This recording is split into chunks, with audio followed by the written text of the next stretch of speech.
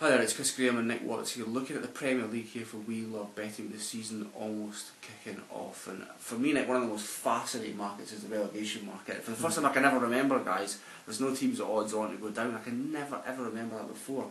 I think that's because we saw last season the 3 teams that came up all stayed up.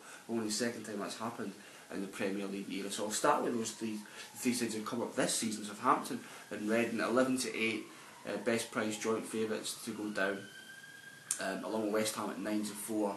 Do you think it could happen again here? We could see the 3 teams who come up all stay up. Yeah, it's possible. I mean, when you think that West Ham are the side that came up through the playoffs, and they're the ones splashing all this money around, being linked with Andy Carroll and whatnot. You know, they were the side we expected to romp home in the Championship last year, and it didn't happen. But they've still come up, and therefore they should be able to establish themselves potentially. The other 2 obviously got good credentials. Southampton are a really good attacking side. Themselves and West Ham were the only sides in the Championship to score over 80 goals last year, so going forward I don't think they'll have a problem.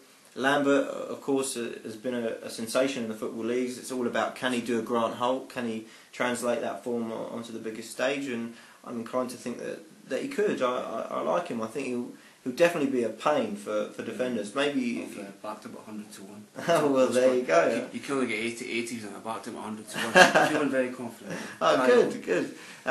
Yeah, no, I like him. I like the trouble that he could potentially cause for defenders.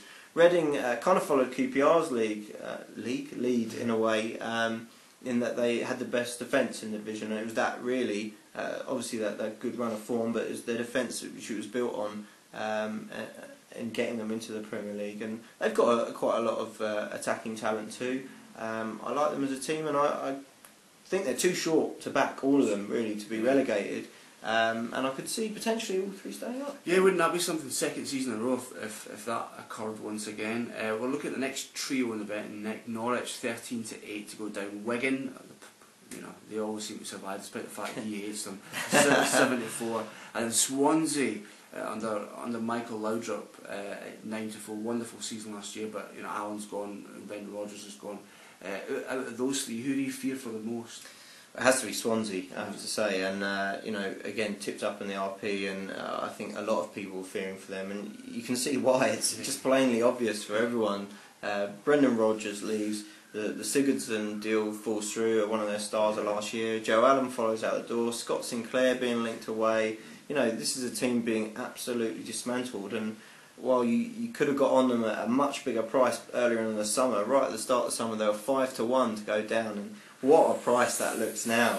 I mean, I guess anyone who backed that, and I did speak to a couple of people on Twitter who had backed it, I think they were just probably banking on second season syndrome or something, but beyond their wildest dreams that this team could be dismantled in the way that it has been. You know, Laudrup's come in, and to be fair, he's got a decent reputation. He's bought pretty well, but he is relying on the likes of this Mishu. You may have to excuse my pronunciation there. Adapting to the Premier League and its relatively unique demands. Will he adapt or not? And we've seen lots of players that are fantastic in other divisions, not so good in this one, and vice versa. So. For me, Swansea are very vulnerable. I'm a bit tired of backing Wigan to go down, Chris. I'm going to leave it this year. Martinez struck upon a formula in the last year that was really working for him, and the club went from strength to strength, winning a silly amount of games, and unlucky not to win more, quite frankly, beating all the big teams. It was absolutely astounding. You know, when you get the likes of Sean Maloney playing out their skins, you know you're doing something right. And he stuck with them again. He could have gone again this summer, and he's decided to stay. And that was always my thing about Wigan, is that, yeah, they had a great manager, but that surely he was going to be snapped up at some point, possibly midway through the season, and that they were going to drop like a stone afterwards. But hasn't happened so far, and I'm just tired of getting beaten up by Wigan, so I'll leave them be. Norwich, absolutely a possibility. I think they're a touch short, but you know, when you lose your manager in Paul Lambert, who's taking you to those back-to-back promotions, it's obviously going to be a blow. What they haven't experienced has been that mass exodus of players on the back of it, and for me, therefore, Swansea are the better proposition at a bigger price. Nice one. Well, there's loads of other candidates quite open this year. I mean, next in the betting, West Brom at 4-1 and QPR 11-2. Who else do you think will be involved in this relegation mix-up?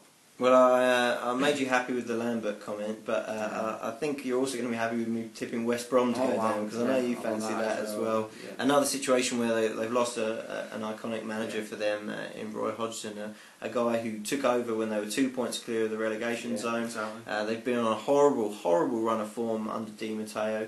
I remember raising an eyebrow when he was sacked, but at the same time, you look at the form back then, and it really was appalling.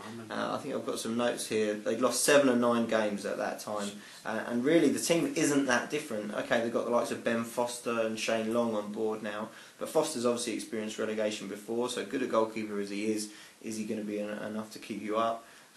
Rookie manager in Steve Clarke, and if he doesn't get it right, they could find themselves in trouble pretty early on, really. For me, when you see them at the likes of 4-1 kicking around, and I think that's a price definitely worth backing for a side with a new manager. The only other one that I picked up on, again purely because it was tipped in the Racing Post, was Stoke. I'm not entirely convinced they will go down. I think they've done alright with the addition of Michael Kightly. I think is really good. The guy's never really had a chance to prove himself in the Premier League, but in the brief flashes we've seen, I think he's shown that he's Premier League quality. He very much fits into that system of speedy wingers that can deliver across, and guys in the centre are big and bulky and can score you a goal.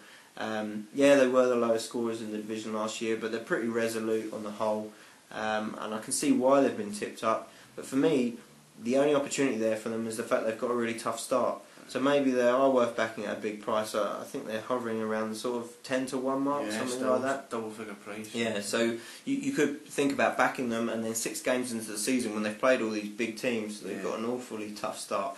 They're going to be a lot shorter than that, and you could think about trading out at that point and getting a bit of value before they turn things around. Yeah, interesting. So just sum it up then, 3 teams to take the plunge from the Premier League back to the horrible world of the Championship. Tough to pick 3. I'd say Swansea absolutely a great bet if you can deal with the fact that you've missed the value. 9-4 all the way in from 5-1. It's a little bit galling, but I do think they're a relatively safe bet to take the plunge, really. And for a bit of value, West Brom at 4-1 would be my picks. Norwich you could consider, but for me those 2 are the ones that stick out.